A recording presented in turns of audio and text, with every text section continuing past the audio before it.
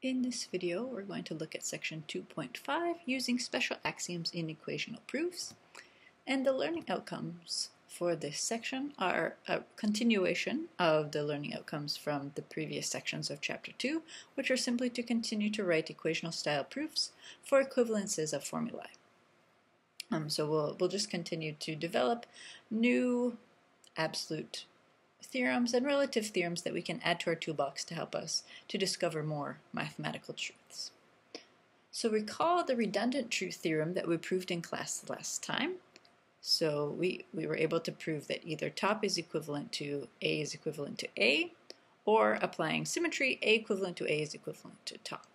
And we can see that this is a generalization of one of our axioms, namely that when A is bottom, we get our axiom top equivalent to bottom equivalent to bottom, and then a symmetric version of that. So the interesting thing about this redundant truth theorem, so this absolute theorem within logic, is that we can take this theorem from logic, study it from the outside, so come to the meta theory, and be able to use this to identify some properties about logic. So for example, we get the redundant true meta theorem, which says the following.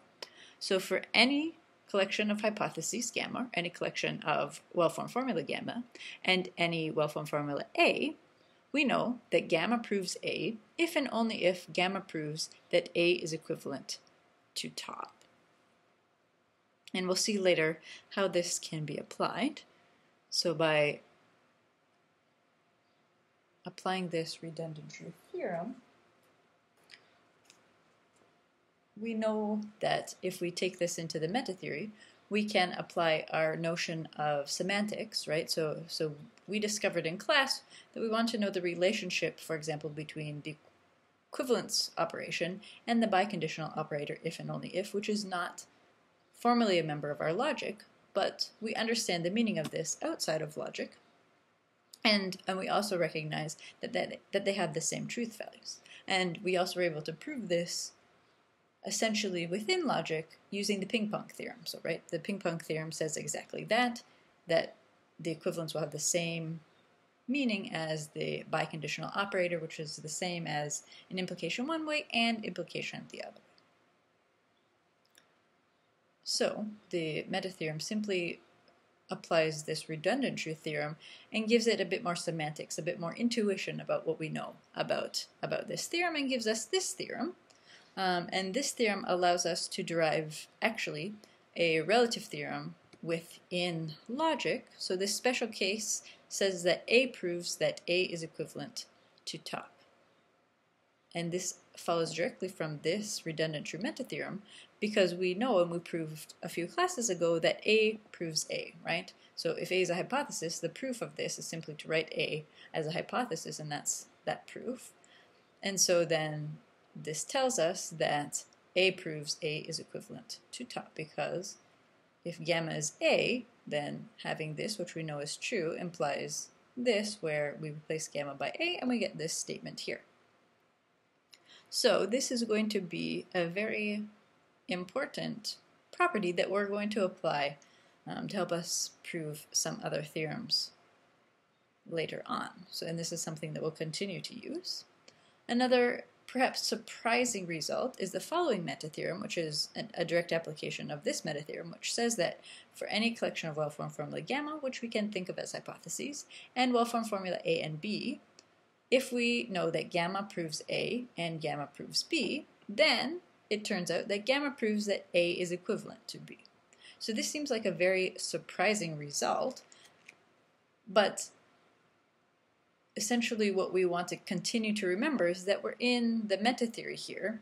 So we're looking at logic from the outside, and this is where we're simply applying semantics. So we're simply applying truth values to these statements.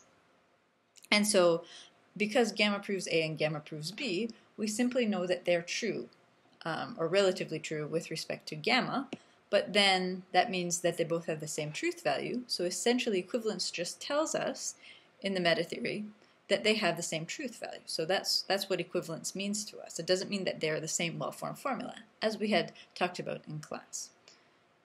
Okay, so the equivalence simply means that they have the same truth values. These are formally different well-formed formula. They could be the same well-formed formula, but essentially this general result is that A and B are not the same, but they're both relative theorems within logic, and the result is that they're equivalent. They have the same truth value. They're both true because they're both relative theorems. So both true with relative to gamma. Okay, so now let's see an application in particular of this special case, that A proves that A is equivalent to top. So reminding ourselves about this result, essentially what this tells us is that wherever we have an hypothesis in our proofs, we can always replace our hypothesis with top. Right? So by Leibniz, particularly when we're applying a Hilbert-style proof, we need to use Leibniz, establish this equivalence before we can conclude the other one. So we'll also be applying EQN as well.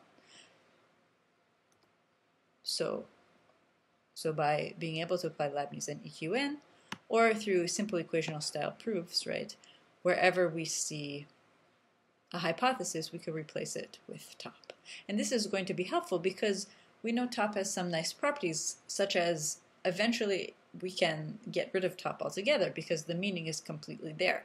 So sometimes if you have a more complicated well-formed formula, we want to simplify it a little bit. We want to be able to replace anything we can with top. So anything essentially that we know is true, we want to be able to replace it by top so that we can simplify as much as possible to get to the theorem or the result that we want to.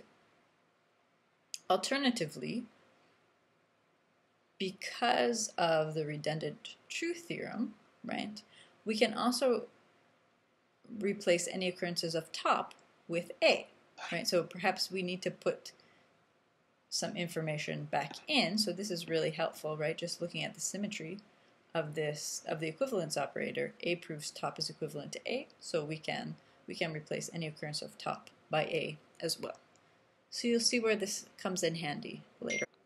Okay, so in the next set of, the next video, the last video for this section, we're going to look at some important results and another important metatheorem that we'll use in the next section.